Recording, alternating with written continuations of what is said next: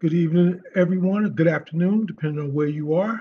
I'm Darin Wright. I will be your host for this session. Tonight's session, we're going to talk about basically ideas, but we're also going to talk about imagination to ideation to realization.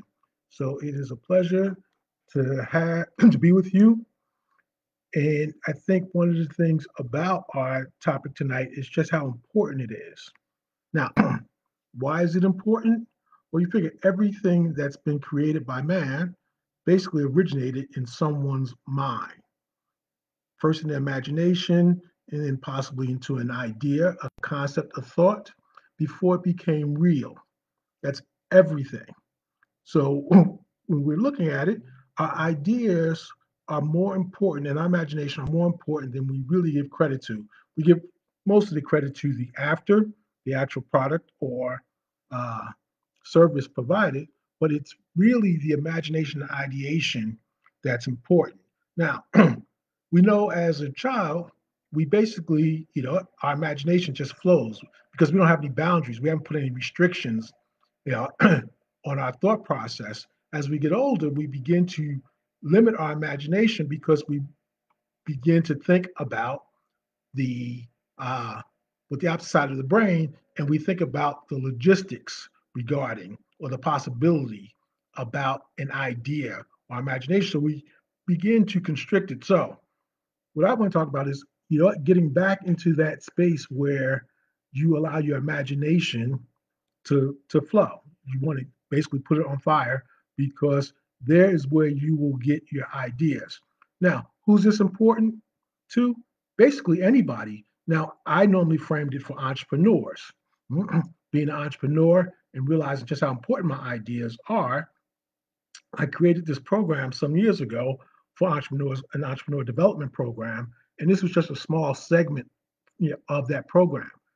But it's actually important to everyone. Uh, if you work for a corporation, hopefully you're in a position where you want to come up with ideas because, as Einstein said, our imagination is a preview of things to come. And that's true. We think of something in our head, in our mind, and then, either we do or somebody else with us will work towards bringing that idea into realization. So that's why they say everything is created twice, once in someone's mind and then the actual product. So I just want to share a few things with you as it relates to your imagination, again, to ideation to realization. We're going to focus mostly on the imagination ideation because bringing it to realization requires more effort and take much more time than this brief, Facebook talk. So when we think about the word idea, well, it comes from a Greek word called idean, which basically means to see. You know, to see what? To see something in the future, something that doesn't exist. You know? And then we go from there to again allowing that idea just to float in our in our mind. But the power of the idea comes from that everything begins with a thought, a picture. It's an idea in someone's mind. And like I said, everything around us, no matter how simple or complex, is a result of someone's idea. Mhm. You know what? We all have ideas. The difference is we all don't act on them. And that's the key. How many of you at some point in time had an idea and you shoved it in the back of your mind? You know what? It's not important, only to see that idea show up someplace else. Now, there's a reason for that, which has to do with something beyond this discussion. But you know, some of us will realize that our imagination, or it's been said, our imagination is actually on another dimension. So, where do those ideas come from? Well, you know what? Not to get too heavy into quantum, physics, but those ideas and those thoughts are just energy that are floating around. And when you're on a certain, let's say on a certain vibratory level, those ideas come to you, which is why two people in different parts of the world could actually end up with the same idea. And has happened, previously. But your ideas are valuable to problem solving. So you don't have to be necessarily an entrepreneur or a corporate employee. In your personal life, uh, we're all going to meet challenges. So We want to come up with ideas that will be helpful to us solving our problems. And if you're an entrepreneur, your business is an idea. It's a thought. It all started from, again, something that may have popped in your head, something that inspired you, so forth, so on. So you don't want to, minimize your ideas. And actually, I always recommend that, to students and clients, is that you want to write them down, because something that's important is people tend to dismiss their ideas because they haven't figured everything out. Now, there's a saying that no idea is born perfect. We get an idea, you want to then take that idea and it has to go through several iterations. If you're working on a team, naturally the idea gets put out there, and then people tend to bounce it back and forth. And there's where you want to look at techniques for brainstorming. You want to put it in a space where people are willing to cultivate that idea. Now, this is important because we all know if you share an idea with certain people, what will they do? They will pretty much say, oh, that won't work. Well, maybe the idea in that format will not work, but it doesn't mean the idea won't work. So that's one of the things that you really want to consider when you get an idea is let it, as they say, let it marinate. Now, so why is your ideas important? Because as I said, everything comes from the idea, comes from a thought. And I'd ask you this question: if you've had ideas that you haven't acted upon, why didn't you act upon it? What was it that held you back from following through on that idea? Why? Most people say, well, I didn't have the resources. Well, I didn't know how. Now, if I take you on another level, and this goes back to really understanding the whole concept of imagination, when you come up with an idea, I always, tell everyone, don't worry about the how. Just mold your idea out. Take it as far as you can. Several years ago, I decided to switch my focus in terms of business and even career wise. And I made a promise to myself that no matter what idea came to me, I was going to allow it to come through me, and I was going to, build it as far as I could without forcing it. This is almost something like what they call being in the flow. In that time space, I had so many ideas coming to me in various capacities. At one point, I actually created a barbecue sauce, which I always tell people about because it was created at a point in time where I was teaching an entrepreneurial class, and I wanted to show students how quickly you could come up with an idea and move it from, again, imagination, ideation into realization. And literally within a couple hours, I had a barbecue sauce, I had it bottled, and I had a label put on it, and I ended up selling it to family members that evening.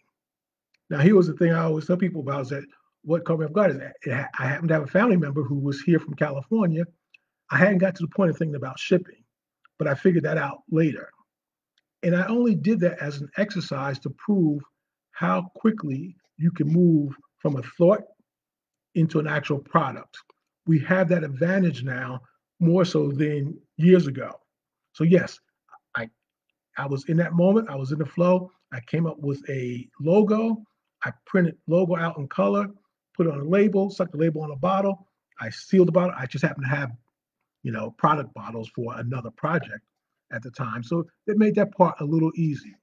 So when you're going into thinking about how do I manifest, you know, uh, ideas, well, one of the things that they talk about is that you want to have what is known as thoroughly conscious ignorance. Now, I know that might sound, psychological, but really what it means is you want to act as if you don't know anything, because sometimes we're too educated for our own good. Mhm. And we're too educated about a particular topic. And when you're in that space, in that mindset, what it does is it blocks your ability to think of anything new, because you already figure, what, on a subconscious level, I know everything. So you want to tell yourself it's okay not to know. And then you really ask yourself, what are you thinking? Remember, your ideas begin as thoughts. So one thing is you want to let go of judgment because that's the other thing that we tend to do is as soon as we come with an idea, the other side of us, the critical side, begins to, blast that idea as, oh, that's not possible, or I can't do that. And then your brain begins to shut down. So you want to let go of judgment. Remember, no idea is born perfect, and you don't want to talk yourself out of something before you talk yourself in. Again, the rule here is, you don't worry about the how. Just let your idea flow. Hmm? You want to be curious and observe yourself as your thoughts begin to, as you begin to move through the idea, and ask yourself questions. Because here's something else about the brain. When we tell it that we can't do something, or we ask ourselves a question and respond with a definitive negative, our brain shuts down. So learning how to ask questions to yourself will keep your brain open to possibilities. You know, and those possibilities might be a surprise. So you want to be open. So again, I'm just trying to mold my idea. So I want to be open to any and everything. Let me see where this is going to go. And I think if you can even get into a playful mode, it's even better. Because again, if you're in a playful mode, then you're more open to the possibilities. And you want to challenge yourself to innovate, which is really another level of ideation. But you want to challenge yourself that, okay, yeah, how do I come up with this? Darin, you know what? I'm thinking to myself, you want to have those conversations and saying, I got an idea for a business. And now I'm going to just ask myself questions now. How would I do X, Y, and Z? Your brain responds. Mhm. Other thing too, with your ideas, you got to become the same thing if you're an entrepreneur. You have to become okay with failing. Mhm. Now, when it comes to ideas, I don't believe you will fail. It means your idea just needs to be, developed a little bit more. In the process, too, don't take yourself too seriously. And this, again, this is what happens when people feel like I'm supposed to know this, you know, because my degree is in this area. I'm supposed to know this, which is why somebody who comes, alongside you, they don't have that weight. They're just thinking anything's possible. They don't know that maybe you can't do that. And this is where great inventions and innovations come from that people, and sometimes they just make a mistake. They fail into something new and innovative because they didn't know that, you know, they weren't supposed to follow a particular procedure. And as a result, they come up with something new. When I taught at a college years ago, one of the things I always, told my students is, you know, you would always get credit, even if you came up with the wrong answer, if your process with coming up with that answer made sense. If you had some methodical way that led you to come up with that answer, hmm, then you know what? That's a huge step because maybe your method might be what we can take forward. The answer, like I said, the answers to questions that I always say really aren't as important as the question because it's the questions that keep our mind open. Now, one of the things that people will say is, uh, I'm not creative. I don't believe that. I think we are all creative. Some of us just, for whatever reason, we shut the creative part down, and sometimes that happens as a child. Sometimes it happens as an adult in the workforce when people don't appreciate your creativity. Mhm. So let's talk about some rules in this process. Well, again, as I mentioned, one rule is no idea is born perfect. You know, no matter how great you think your idea is, it is not perfect. And if you question the, your idea when it first comes to you, just remember it's not perfect. It makes me think of A quote that, Mike Tyson from Mike Tyson. Mike Tyson said, everybody has a plan until they get hit with that first punch. Well, that's how ideas are. Your idea may seem perfect until you begin to put it into play. And there's certain things that you didn't think about. Again, going back to, my idea of making my barbecue sauce on the fly. And just, for everybody to know, I have created, probably close to 150 brands just by allowing ideas to come through me. So with that, that's the next rule is you want to capture everything. When you're thinking about, coming up with an idea, nothing is off the table. Think about, all the possibilities, and there's kind of, I'm gonna say there's techniques to this, which won't be able to discuss tonight. But just know you want to capture everything. You won't even think about when are you most creative. Now, years ago, I used to keep a digital recorder with me all the time. Uh, I don't do a digital recorder because of our phones, but I still like to write things down. So I usually keep a pad and pencil next to me. So you want to think about ways that you can capture your ideas as they come to you. Because again, understand the brain, an idea may come in, it may be fleeting, and you can easily forget about it. The other thing too, I believe that you might want to capture the rules of an artist. They say, what, be willing to break rules like an artist. Because a true artist, again, will color outside the lines. They will paint, they will sketch, they will do everything based off of what they are experiencing or feeling. You know, they may adhere to certain rules, but I think a lot of artists, they just don't. They just let it flow. So you want to think about that.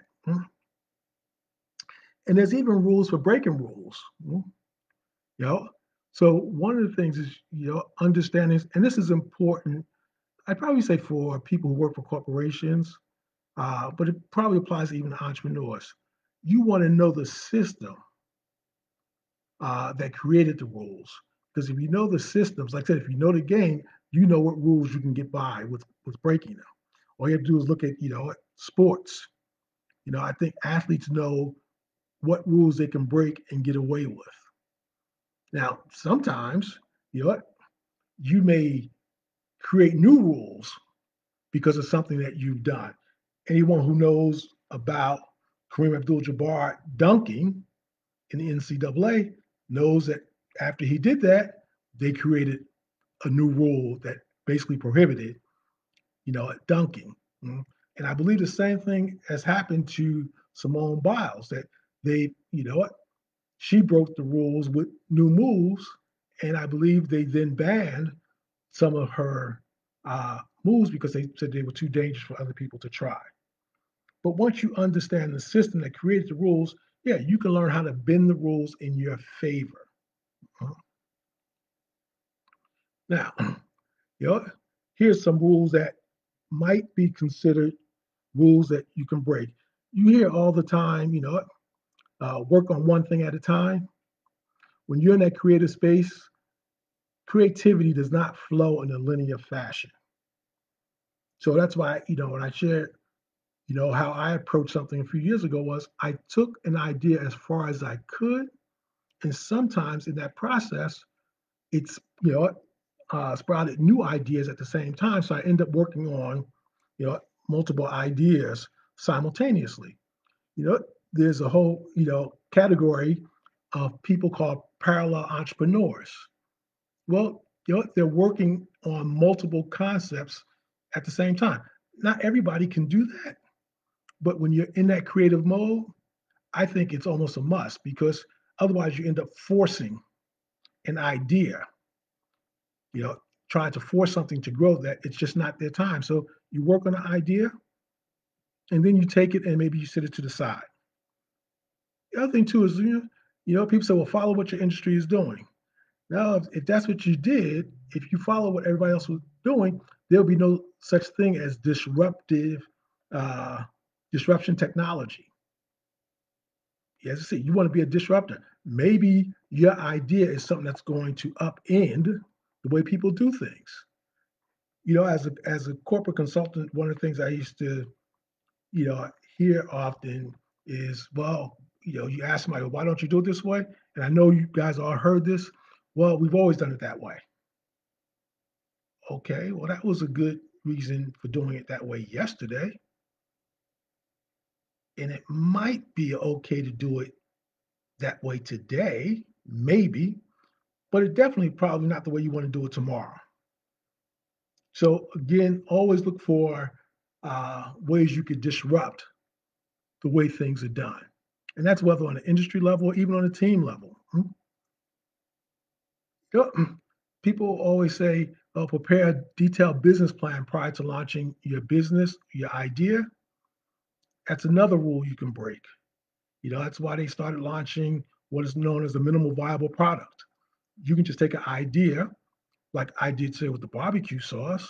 I had no idea being in that business, but I could have, because after I came up with it, I had people come into my, you know, life. I'm say people who were already there who had the experience of how to take that barbecue sauce to production. But it wasn't something that I wanted to do. It was for me. It was just an exercise in creativity, ideation, and realization. So if you got an idea, don't worry about doing a business plan prior to launching unless you're seeking investment from investors. Just get a product out there. And I know most people probably say, I don't want anybody to steal my product. If your product can be stolen that quickly, then it's probably not a really a product that's going to have you're going to have a long period of time without any competitors. Mhm. But it should not stop you from getting the product out there. Mhm. You know, and then the other thing I said is, people say, waiting until you have a complete product before you launch, before you go forward with your idea. Again, people push back on that, including myself. This goes back to the MVP, having a minimal viable product. Get it out there so you can test it. Let your customers take your idea and move it forward. Because again, you're not going to be able to think about everything. And this is, just the way we are. As creators of things, we don't think about punching holes in it the same way an outsider, someone external. For any software developers out there, you might understand this. We can't really debug our code the way a user would. So you want to, you know, uh, push your product out there, your idea out there, and let it get beat up. Mhm. And don't be offended. You know, uh, don't take it personally.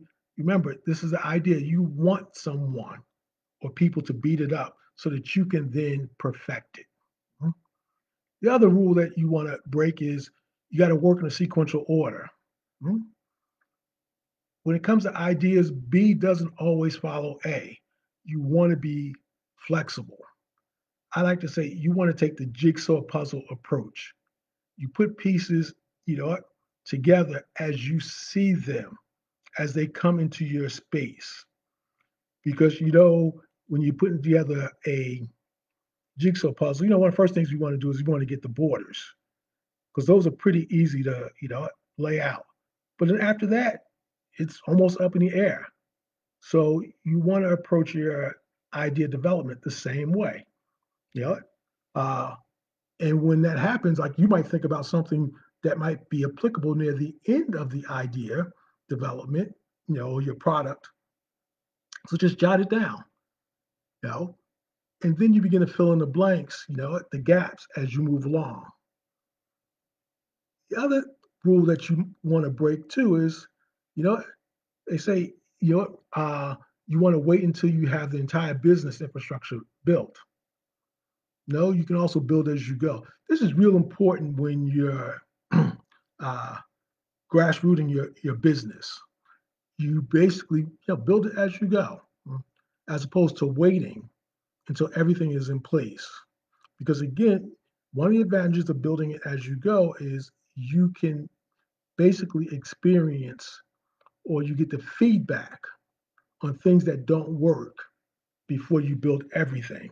Again, going back to developing software. I don't remember what the actual numbers are, but to fix a bug after the software is complete is much more expensive than finding that bug early on and correcting it. Mhm. We used to always use or like a common example that was always used is, a pilot flying a plane. And most people don't know that most planes are off course the majority of the time, but they're able to correct. But if they didn't make that correction early on, what would happen? They'd be way off course at the end. And then the time it requires and cost to correct that error becomes enormous. So, like I said, build as you go, uh, and then fix as you go, tweak. They say, some people say, hiding the inner workings of your business. Well, you could break that rule too. I think it's important to, when you put your idea in motion, you want to be transparent with your customers, uh, because again, your customers will give you feedback. And from that feedback, you can then tweak and improve. Mm. Don't assume that, get another rule of break, don't assume that where others fail, you will also. The reasons that people may fail, you know, they could vary. Sometimes, the timing. So because your idea may be similar to something that failed earlier, someone may have failed with it earlier, you need to understand why they failed, and then you adjust accordingly. They used to say this is one of the drawbacks to first to market. Mhm. Where the first company to market, there's a huge advantage, but there's also a huge disadvantage, which is they can easily make unforeseeable mistakes. Second to market usually will capitalize off of the first to market's mistake. So don't assume because somebody else failed with your idea that you will fail as well. Yeah. They say, the other rule of break is don't listen to naysayers. Yeah. They say listen to naysayers after you listen to at least 10 positive conversations about your idea because you need to build up that fortitude. If you know what, you get caught up in a conversation, discussion with a naysayer early on, you might become disappointed and then stop moving forward with your idea. Now, if you've been at this for a while, yeah, you'll take the naysayers in stride. That won't stop you. So now you want to get into the habit of generating a lot of ideas, and there's a bunch of methods to that. Even ideas that you might see. Well, let me just back up. When you decide, I want an idea for a business, and I think, oh, I want to do this. You also want to come up with, you know, uh, other ideas, even opposing ideas. Like I would take people through the process of, okay, how might a competitor do the same thing you're doing? Mhm. It just gets people to think differently or from a different perspective. So when we talk about ideation, we're really talking about the act or the capacity to form, generate, or entertain ideas using various techniques. And again, there's a whole segment I used to do on the various techniques. So what I'm getting sharing right now is just some high level concepts. If you're working with a team, and that team could be just one other person, could be five, yeah, doesn't matter. You want to build enthusiasm because when people are more excited about something, they tend to be more creative. It improves your team collaboration and also your ideation will improve with a group of diverse perspectives. Also, something else that I created, I call it the pursuit of, greatness is basically a mantra for engagement. Mm? Uh, and that engagement basically is to get people to feel comfortable sharing their ideas. And one of the rules is when you're in a ideation session, you know, and most people may be familiar with this. Yeah, you're not allowed to shoot down somebody else's idea. That's not a given because you want to keep the flow. Basically, you want it to actually build up. So one of the rules, to that would be someone, put an idea, you might say yes, and, you know, meaning I got that, and then this is something else we can do. But the minute you start shooting down ideas, it basically stops your flow. So how might you start, uh, or how might you look at an ideation phase where you're trying to come up with, ideas? You want to look at your problems, as opportunities because it triggers a solution-oriented mentality. Years ago, uh, I had a consultant that was working with me. I was working as a consultant, and he used to always complain about all the problems at the company we were working for. And I always told him, hey, problems are our bread and butter. We want them to have problems. And if we can solve as many problems of theirs as we can, well, guess what? It improves our value. So even if you're at a company, most people complain about, oh gosh, all the problems around here. Well, are you coming up with solutions for those problems? Are you coming up with ideas? Then the response to that might be, well, they won't, like my ideas or nobody ever changes. Well, that's beside the point. You coming up with the ideas and writing them down helps you with your ideation capabilities. That's a skill. So you don't want to diminish that by simply saying, "Mm, it doesn't matter. It does matter to you." Mm. It helps you to build a solution oriented mentality. One of the exercises that I would do in my program was, you know, uh, I would get people to go through their day and think about how many problems you point out over the course of your day. We easily will see things, oh, whether it's how you're being served, you're caught in line someplace and they're moving slow, something, you know, is not right. Somehow we become conditioned to point those things out. So my challenge would be come up with a solution. Now, again, people think, well, it doesn't matter. We're not talking about what other people think. We're talking about developing the skill for you. So, what you want to do is always come up with how would I fix that? And here's another tip. Don't want to think about putting any restrictions on resources because that would immediately limit your ability to think through the problem. It's the same thing that people do when you ask them to think about the thing that they might want to do in life. They immediately think about all the restrictions. Nope, you want to have open mind. Hmm? How would I solve this problem if resources were not an issue? Hmm? Again, it puts you in a different mindset. So when you're, coming up with, different types of ideas, you want to think about. Actually, you want to use two types of thinking.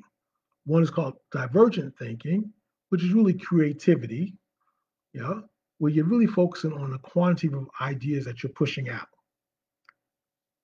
And then the second type of thinking is convergent thinking. That's the critical thinking part. And there's where your focus is on the quality. They're two separate processes. You might even have, uh, two groups of people that you might want to pull in, or two different friends, one who's creative and one who's critical. Critical with the understanding that you want to move the idea forward, not critical with it'll never work. Hmm? You're not going there. You want to push it all the way through. So it's important to come with the two different types of thinking because that'll help mold your idea. Hmm?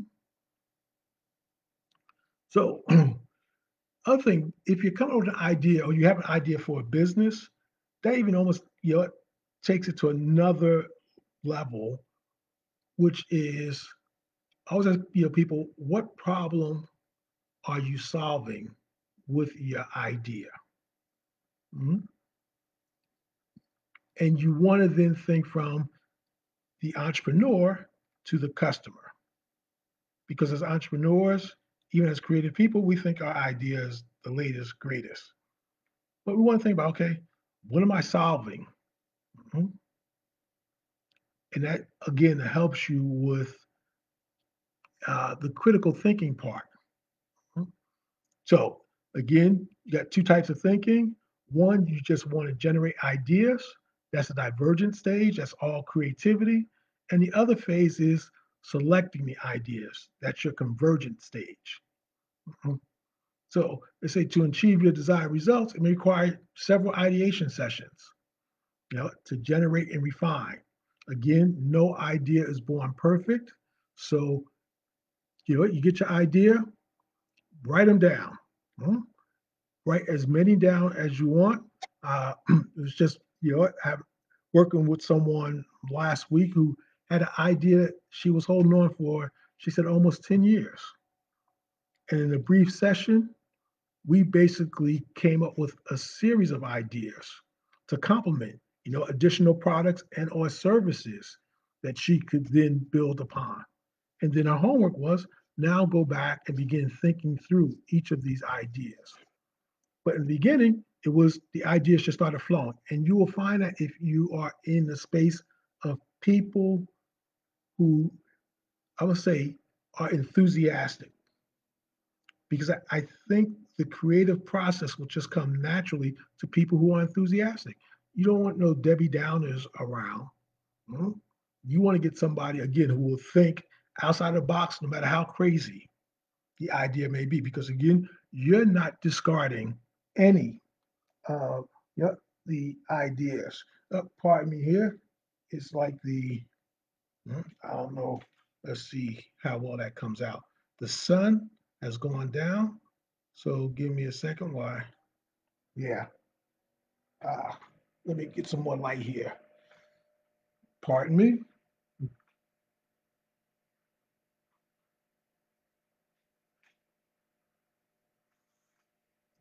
Yeah, I tend to like natural light. In the natural light, the sun has gone down. So it got a little dark here. Huh. So again, one of the things I just want to go through some ideation techniques. As I mentioned, you don't want to get caught up in people shooting down ideas. Would you say, oh, that'll never work? Well, I mean, unless it's something outrageous, uh, it it may not work. But you really don't want to create that environment. So when you come with an idea for a new business or a new product, simply, make a commitment that all you're going to do is build upon the ideas. Again, release any judgment. You want to stay focused. Here's one thing too that I found people will often get caught up in is they end up having multiple conversations at a time. You want to avoid that. Again, you want to have an open mind, but you also want to stay focused because the littlest things will again disrupt your flow. So when you're coming up with ideas, you want to, or your brainstorming sessions, keep the conversation focused on idea generation or again building upon a particular idea.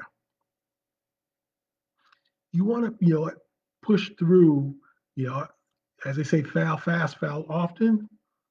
You know, you want to, kind of really test your idea as quickly as you can. And if it doesn't work, okay, you go back and you revise it.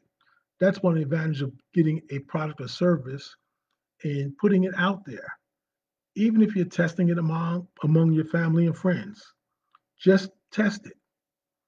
And again, learn how to utilize your feedback. You know, some people, you get negative feedback and it crushes them. Mm. You want to make sure that you don't take things personally. That's why you also want to be selective about the people that you choose to work with. You want to think, say, we get caught up sometimes in being product centric. meaning we're only focusing about our product or service. You want to, you know, uh, focus on user or customer centric. You want to constantly think about how will the user interact with my product. And really, when you start, if you launch a business, you want to really think about from how will the user get exposed to my product, how will they buy it, uh, how will they use it, to even how will they return it. As I shared earlier, when I was doing my little exercise on barbecue sauce, I hadn't thought about shipping. Now, and shipping, bottles is actually expensive. I actually happen to have the product in the glass bottle at the moment. That means we thought, okay, if I were to go to production, now glass bottles would be too expensive to ship. Would I possibly, have to use plastic? Well, that creates another problem for me because I'm environmentally conscious. I would want to use plastic. So now you see there becomes uh, a problem there, just thinking things through. Mm. Uh, so from the customer perspective would be how would they get my product? Mhm. When you're doing uh, your brainstorming, your ideation techniques, go for quantity. You want to go for as many ideas as possible, and you want to go for the outrageous ones. And doing that, you begin to think that my ideal idea might come from pieces from different ideas.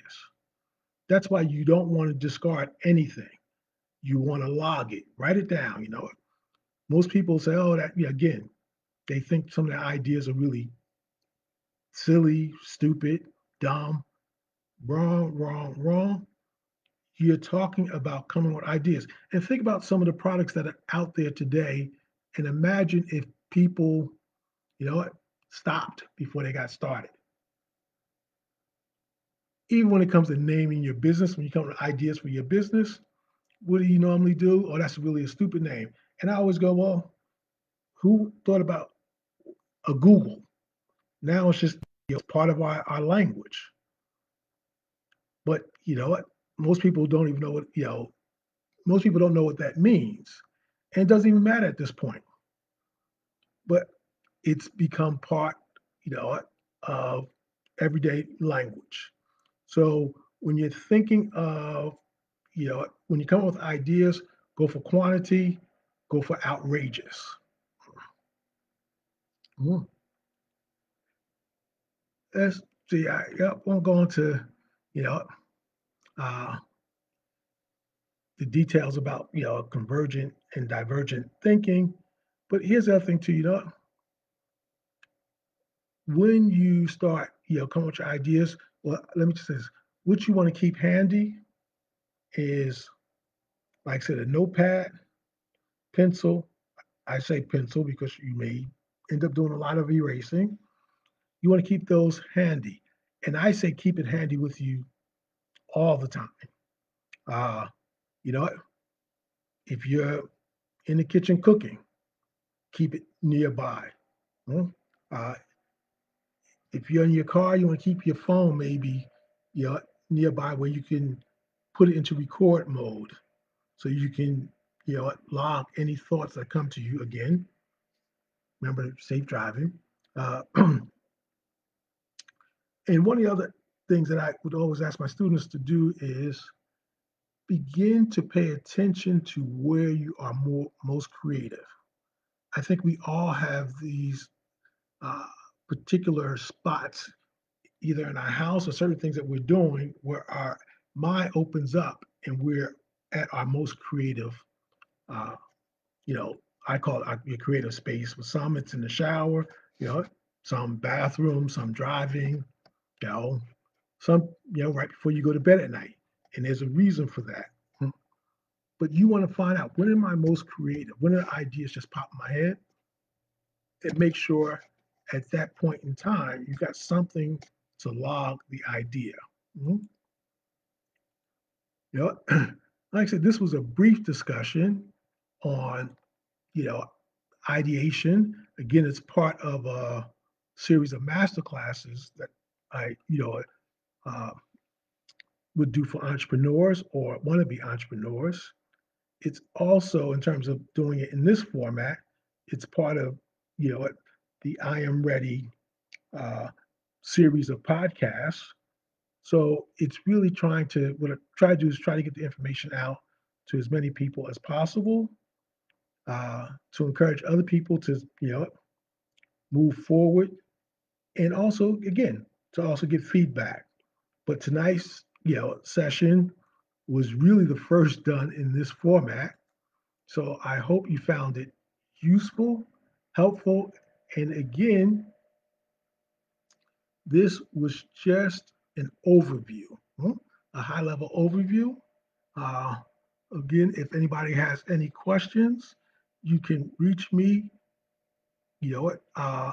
Everyone always teases me because I have 1,000 email addresses. But for this, you can reach me at dwight, DWRIGHT, at sketchedonaNapkin.com. And if you want to know, again, where the name Sketched on a Napkin came from, again, it popped in my head. One day I was working on something and I actually was joking with somebody and I realized, you know what? Ideas are, you know what, famously known for being sketched on a napkin in some diner somewhere. So I thought, all right, well, that represents, entrepreneurs. We sketch things out on a napkin, on a post-it, you know, and then we mold it out. So there's where hmm, the thought of, sketched on a napkin. But again, thank you for joining me. And if you didn't join me, you catch the recording. Any questions or for follow-up sessions, just reach out to dwight at sketchedonaNapkin.com. Thank you and have a good evening.